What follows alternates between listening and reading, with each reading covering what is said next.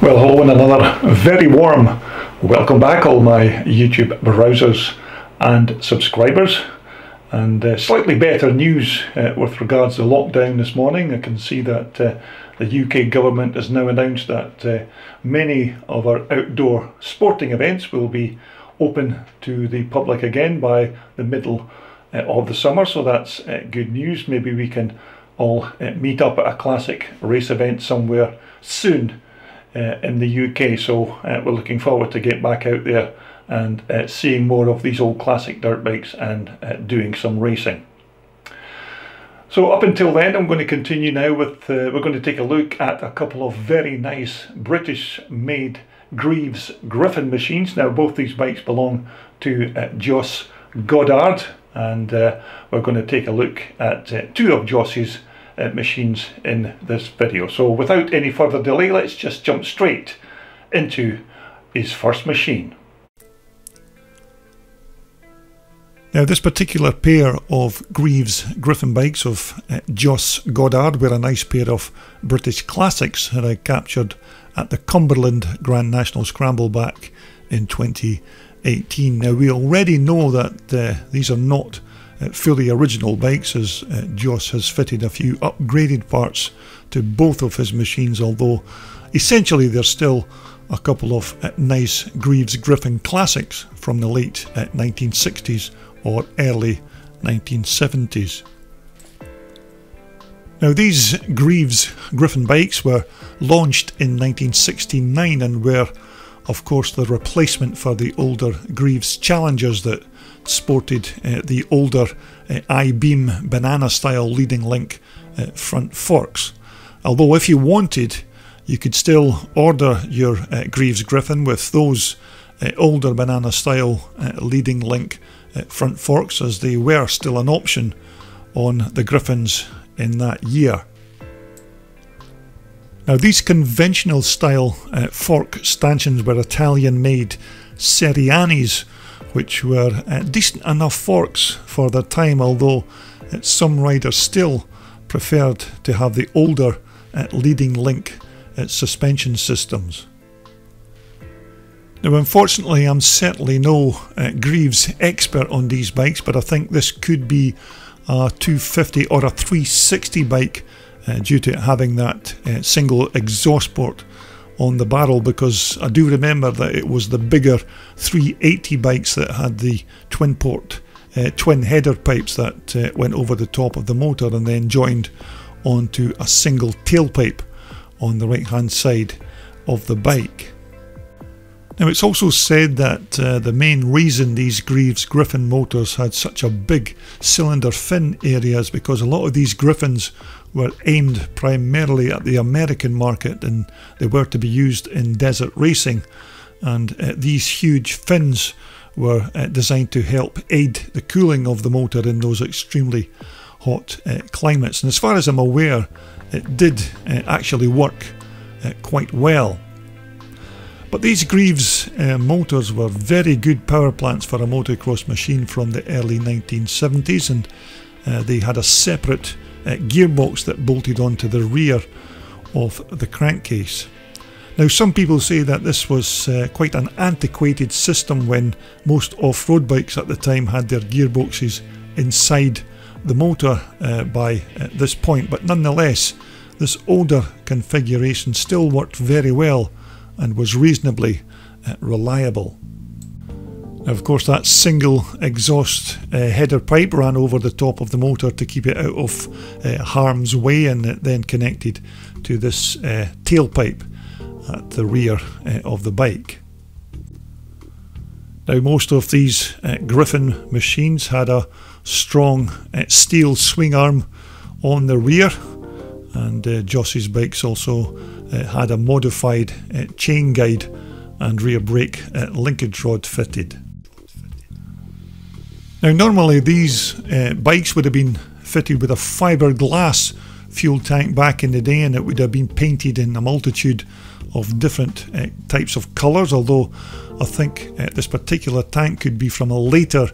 Griffon, as I think some of the 1973 bikes had this type of alloy fuel tank, like the bikes that were made in collaboration with the Queen's University Belfast. Now, Jos again has made some upgrades to his front end by fitting these new billet alloy handlebar clamps and a set of modern handlebars. But despite this bike having a few non-original parts fitted on it, including different rear shocks and maybe those plastic front and rear mudguards, which of course originally would have been made of alloy, but this is still a lovely looking bike, and quite quick on the track as well, because I've seen this bike in action and it's certainly no slouch when Jos is in the saddle. Now this is Jos's other Greeves Griffon, complete this time with the original fiberglass fuel tank.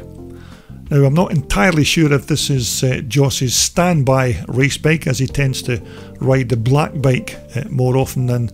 this model, so I'll assume that this very nice example is just his backup bike.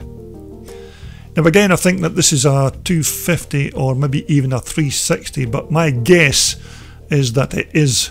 a 360 model, and I'm surprised that you don't see more of these old Greeves bikes at classic events nowadays, because they were good all-round off-roaders. That was of course up until the Japanese flooded the market in the early 1970s with millions of cheaper and more affordable bikes. Now once again, another pair of Italian-made Seriani front forks, which were a very popular fitment on a lot of bikes from the 1960s and early 1970s, and Seriani supplied many British motorcycle manufacturers with these front suspension systems back in the day, so they were hugely popular and they worked very well. And again, that Griffon exhaust pipe that goes up and over the top of the motor, which when you think of it was pretty advanced for its day, when you consider that a lot of motorcycles these days still use a variation of this under the seat system to tuck their race pipes out of harm's way. Now this Griffon is still fitted with its stock Amal concentric carburetor, which was a standard fitting on these Griffons back in the day, and they had a conventional wet multi-plate clutch as well, which was all metal as I remember, and they also had a 4-speed gearbox. Now again, on Jos's bike, he's replaced the original alloy mudguards with these much more durable plastic ones. Now the fuel tank on this bike is an original fiberglass item, as of course is the bike's side panels, but Greeves sold these machines in a lot of bright metal flake colours back in the 1970s, and you could have your Griffon in red, you could have it in gold, you can have it in green, and even of course in this nice blue motif. But overall, these single cylinder two-stroke Greeves engines were still good motors for their time. They had plenty of grunt, and when you had one of these set up just right, a good rider could achieve decent results on them, racing against more modern competition. But this particular blue metal flake paint job on Jos's bike looks to me to be period correct for its day, as Greeves were certainly bold enough with their bike colour choices for the early 1970s. And once again, that very strong steel swing arm, and it looks like Jos has also fitted and upgraded the chain guide on his second bike, just to keep that drive chain in line with both the front and rear drive sprockets. But in 1973, Greeves then teamed up with Gordon Blair, who was a two-stroke engineer that was working at the Queen's University in Belfast, and his task was to try and improve the power output of these Griffons, and to be fair, he did manage to up the power from 33 horsepower to 44 horsepower,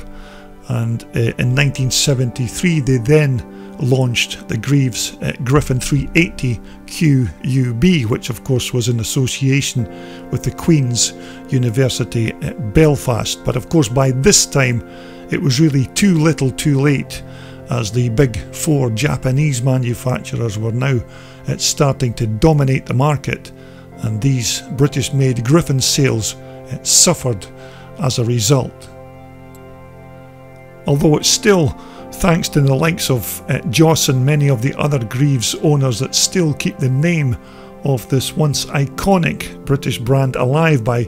keeping these bikes running and racing on the racetracks around the UK. And of course, if it wasn't for their dedication and enthusiasm for these Greeves machines, we'd just be looking at these old timers in museums and magazine articles. Well, I hope you enjoyed that very nice couple of British-made Greeves Griffons there, belonging to Jos Goddard. Not a pair of fully original bikes, but nevertheless certainly worth a few minutes here on Classic Dirt Bike TV. Okay, coming up in my next video posting, we're going classic racing once again, and we're going to showcase some